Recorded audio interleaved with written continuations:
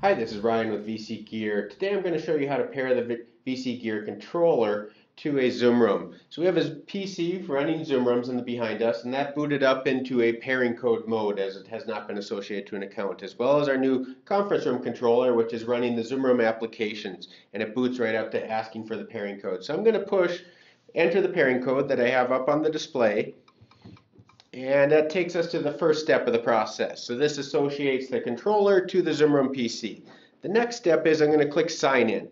And this is going to take me to a page that says go to this zoom.us/pair. So over here on my PC, I am logged in on another tab into my Zoom account. But I'm going to enter this code at this moment, which is 7JCQUB.